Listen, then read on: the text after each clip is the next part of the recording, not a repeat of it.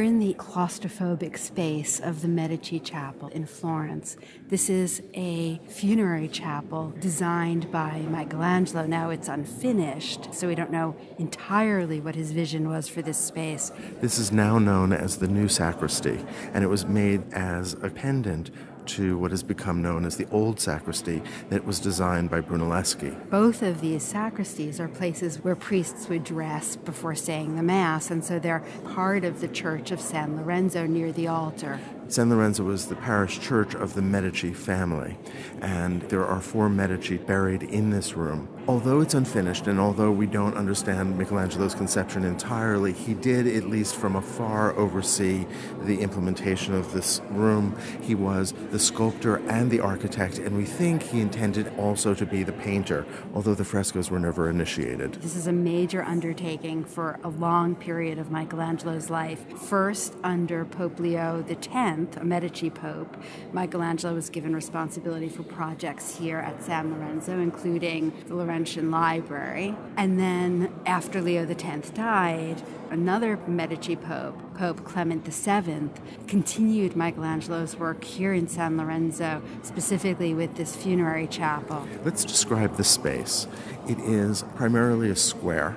It has a square apse where the altar is. But the space is much taller than it is either wide or long. And if we compare this to Brunelleschi's old sacristy, it seems as though Michelangelo's added another layer of height. But like other architecture here at San Lorenzo by Michelangelo, there's a feeling of the strength and power of architectural forms that are normally decorative. Well, Michelangelo is using architecture almost as if it were sculpture. It is expressive as opposed to functional.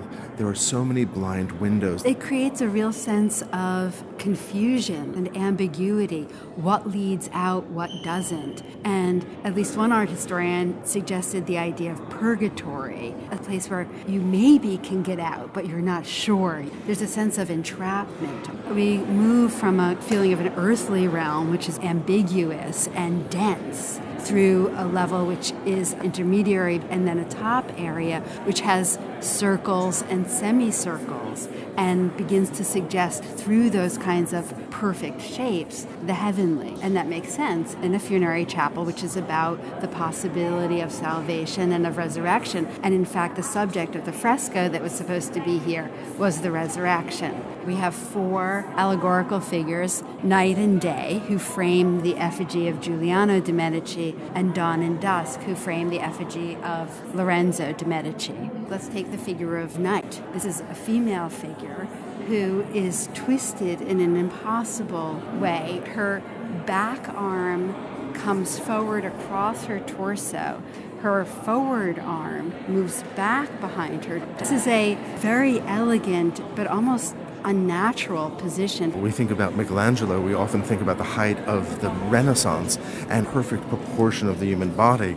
And yet here we see a body that is elongated. It's as if there are extra vertebrae and extra ribs in her torso. The leg itself is impossibly elegant because of its length. She's much more highly polished and finished than the figure next to her. Although it is important to remember that we don't really know how much Michelangelo intended to leave unfinished. The male figure is day, but he seems more to be receding than to be moving forward. His head is hiding behind that massive shoulder.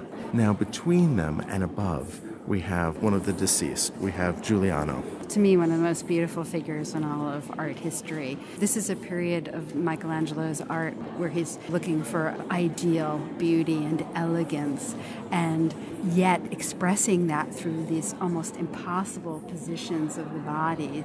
Look at that neck. It's so long and so graceful. And like so many of Michelangelo's sculptures before this, we have this sense of potential movement. He's about to stand up. The figure of day complements the figure of night. Her back arm comes forward. His front arm moves backward. His back leg comes forward.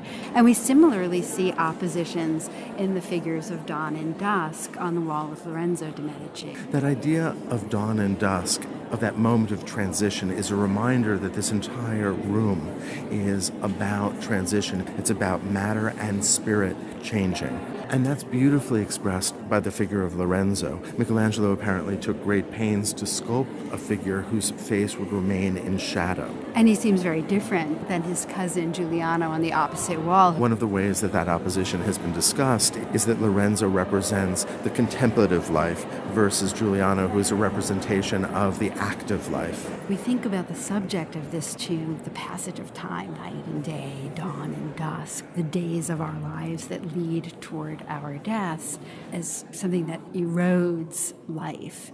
And yet, those very figures also seem to be eroded. There's a sense of their passivity, their inactivity. They seem very strong, but unable to raise themselves, unable to act, even though they are the very forces that bring down Giuliano and Lorenzo. We know that poetry was part of Michelangelo's working method. And in fact, there's a poem that's directly associated with this chapel. Michelangelo wrote, "Day and night speak. We with our swift course have brought the Duke Giuliano to death. It is just that he, the Duke, takes revenge for this, and the revenge is this, that, as we have killed him, he has taken the light from us. With his eyes closed, has locked ours shut, which no longer shine on earth. What then would he have done with us while alive?"